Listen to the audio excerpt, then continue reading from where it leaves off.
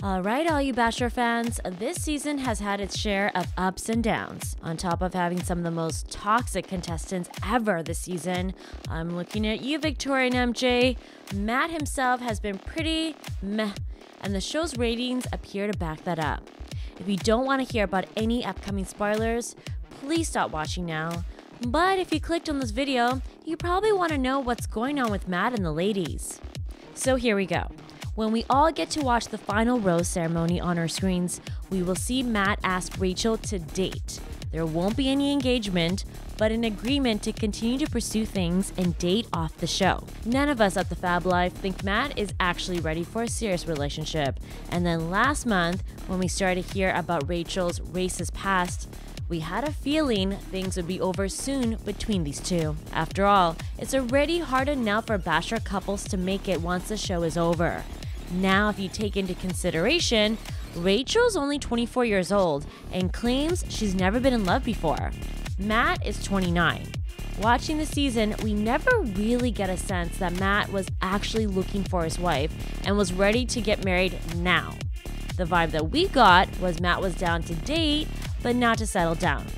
Then these two had to work through the recent racist scandal, and that's just going to make things even tougher for these two. When you're trying to find love on reality TV, you have to take all the baggage that comes along with it, and that includes the audience either rooting for the two of you to make it or swearing up and down that the two of you are doomed.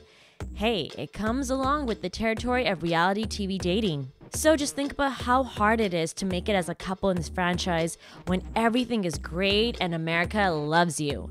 Matt and Rachel don't have much support publicly, they're living through a big scandal, and they can't even address it publicly for another month. It was gonna be real tough for these two to make it in the long run, and everything we're hearing from sources say these two have now broken up. It seems to be a pretty recent breakup, but apparently Matt is ready to move on. He's been rumored to be hanging out with another contestant, Heather Martin. That's right, Heather, as you may recall, was the one who showed up mid-season for a shot with Matt, only to be sent home and to get a lot of hate from the other women. Heather was even at the Women Tell All special, but you wouldn't know it as producers never showed her on screen, and Heather was never spoken to or allowed to speak. Why all the hate on Heather, Bachelor producers? Could it be because they know she's dating Matt now?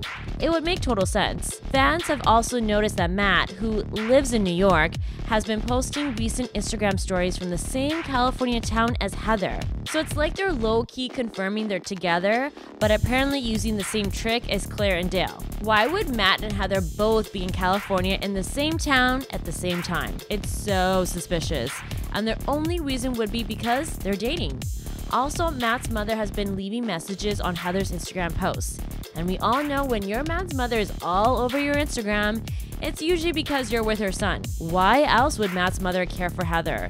I mean, Bachelor producers apparently don't. Of course, Matt and Heather aren't making any public comments, and we suspect they won't be until the show wraps up and Matt is free from his contract obligations. So what do you think, Bachelor Nation? Is Heather the one for Matt? Let us know your thoughts in the comment section below.